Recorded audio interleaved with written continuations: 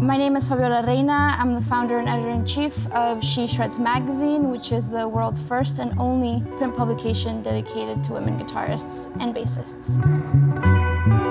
I curated this panel with Guitar Center.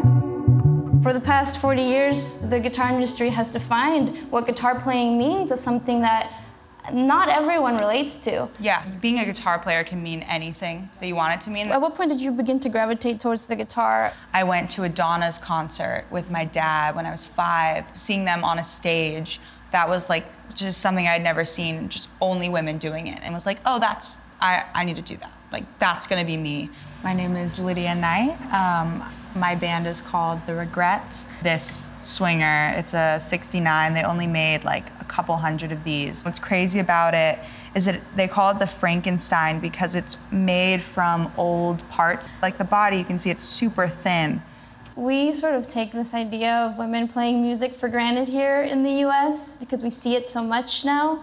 But if you go to other countries, it's something that literally other people don't ever see. Representation matters, you know? Like I know a lot of girls out there who feel like they can't do what I do, but you know, like they're like me, like, oh, they're Muslim girls, but like, hey, but she plays music? I thought we can't do that, you know? So, and there's all these like things that sometimes like I'm torn between the two. What I'm excited about this is bringing this whole girl band back home into Malaysia, which I'm gonna do and show them. I'm so excited. Who is this stranger? I should be scared, could be dangerous. I should prepare for this. I wish I didn't fall so hard for you. I'm Yuna Zarai. I'm from Kuala Lumpur, Malaysia. I don't think I would be a singer-songwriter today if I wasn't into playing the guitar. It opened up like a new world for me, like I was writing songs. Okay, let's get into some realness. Yvette, what are your thoughts on permanent change rather than marketing trend? I always see like articles like best women guitarists. It's like, definitely. What about just like best musicians? Yeah. Because at the end of the day, good music is good music. And who you are, what you look like, that doesn't matter. Like, close your eyes and just listen.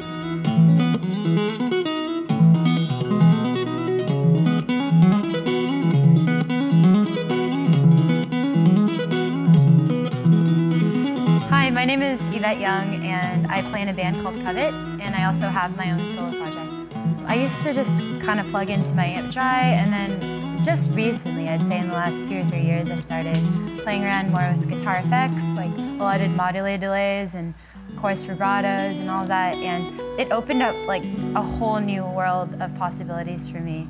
So the compressor kind of helps with evening out like the tapped fingerstyle stuff with like the strummed chords, and I find that I get a lot more clarity with the compressor. The delays and reverbs are all for kind of more textural, atmospheric reasons. For me, writing a song is kind of like creating a painting. It's like having a whole new set of colors to work with. Cecilia, I want to ask you about making mistakes. You know, about that.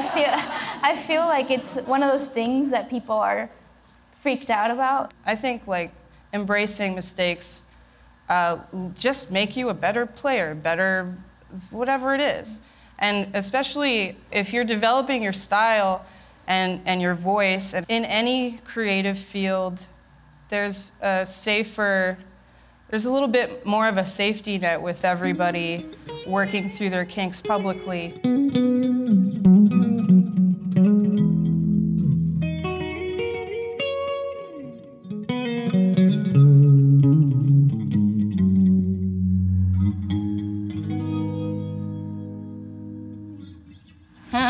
My name's Cecilia della Peruti. My project is Gothic Tropic. It's like indie rock with some pop, and it's like a whole mixture. I actually started playing guitar on a nylon string guitar, classical guitar. So that's why I'm kind of stuck finger picking. And something that transformed my sound was just switching to Strat. And that was when I started listening to a lot of West African guitarists. So right now I'm playing my Jazz Master American Professional out of a Mustang LT. Simone, let's talk a little bit about what you do. I guess when I'm collaborating with other musicians, other artists, I always try to find what's unique about them, and I try to like mirror it with my guitar. And in terms of coming into my own as an artist, I feel like the difference that I found between being like a guitarist and an artist is, as an artist, you have to really be comfortable with yourself and comfortable in your skin.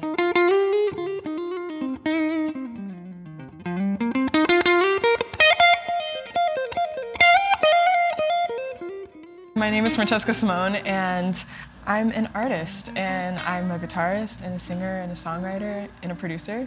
This is Jupiter. She's my favorite guitar. Sorry, other guitars. And she's a PRS 305.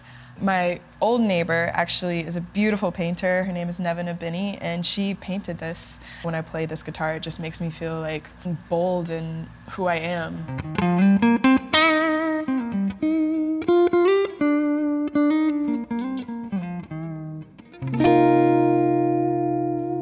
Okay, I'm just gonna share a story. I was in this room with someone. He was like, well, you know, shredding, doesn't that mean like wailing?